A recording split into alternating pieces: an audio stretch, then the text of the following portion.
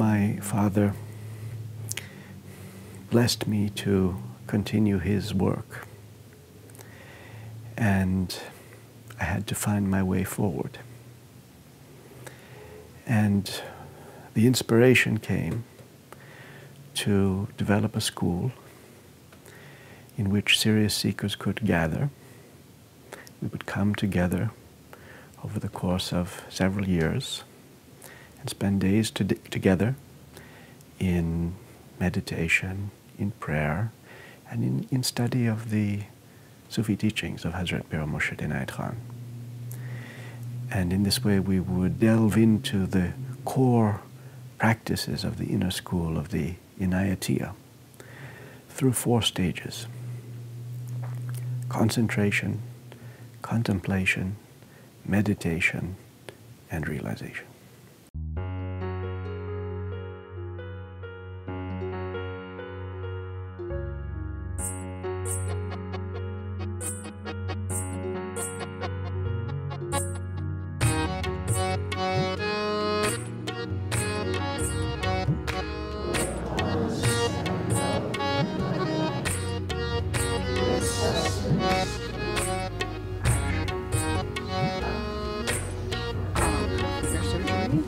Before the end of the June. Wherever I go, there I am. I just like. What we're doing somewhere else. I put the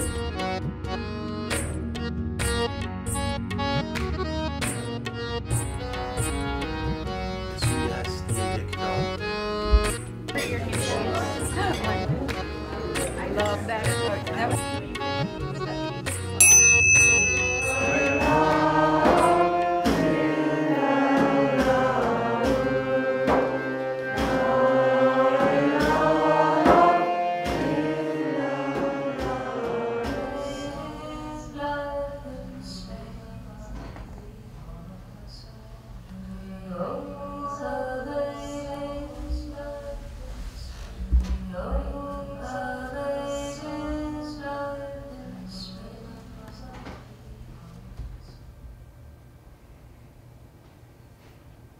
So be very clear in making a resolution. From the outset, be very clear what is your goal. Determine it from the beginning, be sure of it, and then go forward rather than changing one's mind again and again along the way. Make a clear resolution at the outset. Resolve upon that which is feasible.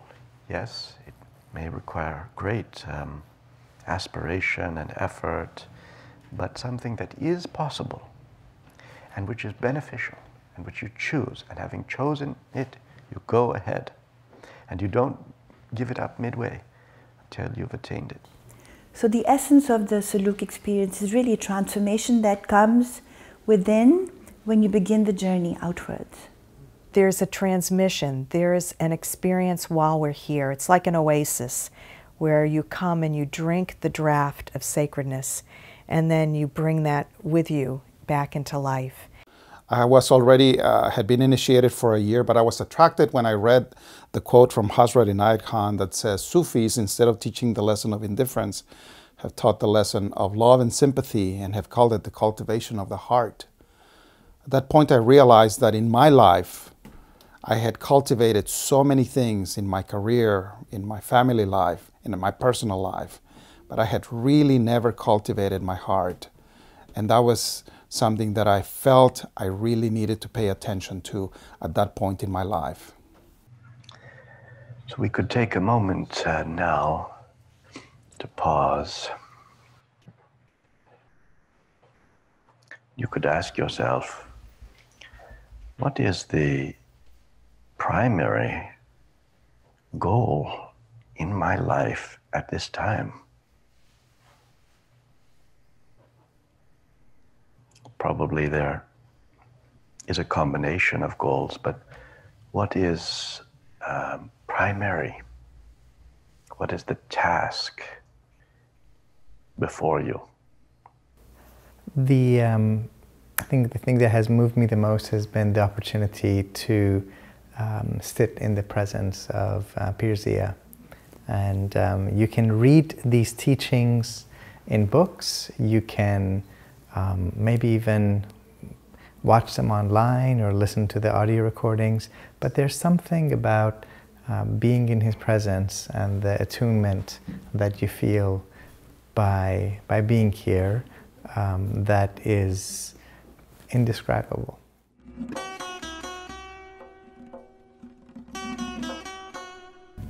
And it's a constant surrender, an unending surrender, and a witnessing on levels and more levels and more levels.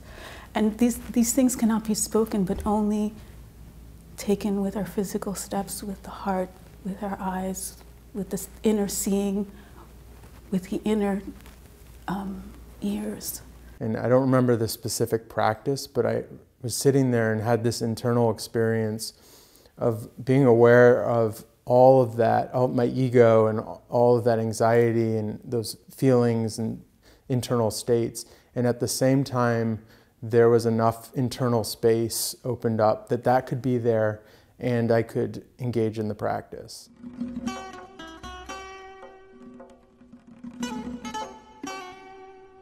When I first heard about the interpersonal interaction aspect of Suluk, I was very resistive because that's not my thing. And however, having participated in both the mentor groups and the pod groups, I've grown attached.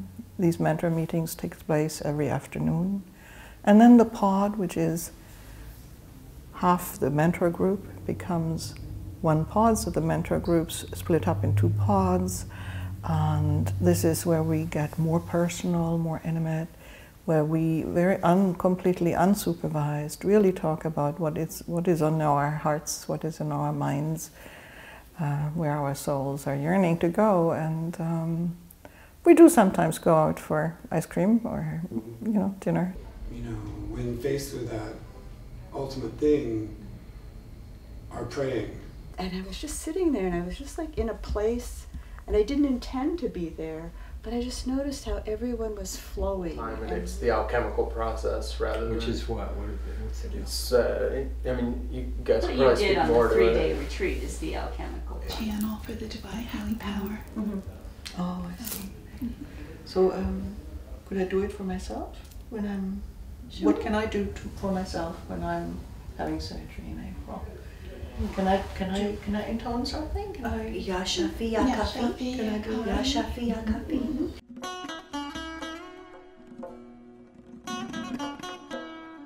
On a winter's day, walking along the street in Sharon, where I live in Massachusetts, in the suburbs, and there was runoff from the snow. The snow was melting, and there was sand in the gutters along the street side.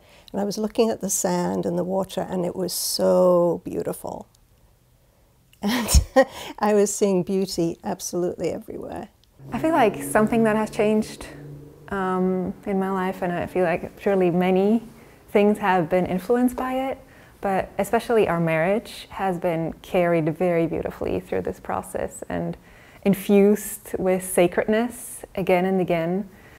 And I started finding out about new me and finding deeper levels of who I am. And that has been the question, to explore myself and find out about that. And Suluk helped me to take some of these veils out and the layers out and dig deeper and go down that to the center, and definitely changed it. It will change your life.